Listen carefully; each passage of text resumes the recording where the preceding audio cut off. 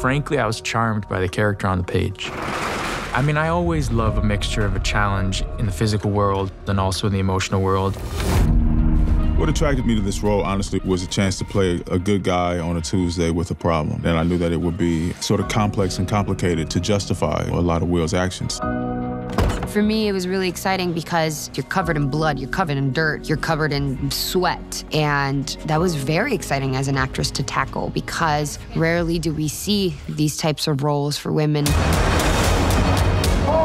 3, 2, 1. Good, one more and we got it. The movie is based on a Danish film called Ambulancen. It was sort of an unlikely discovery. I think you could count on one hand the number of people who've seen the original Ambulance. It's an action movie. It is very small, but has a great story.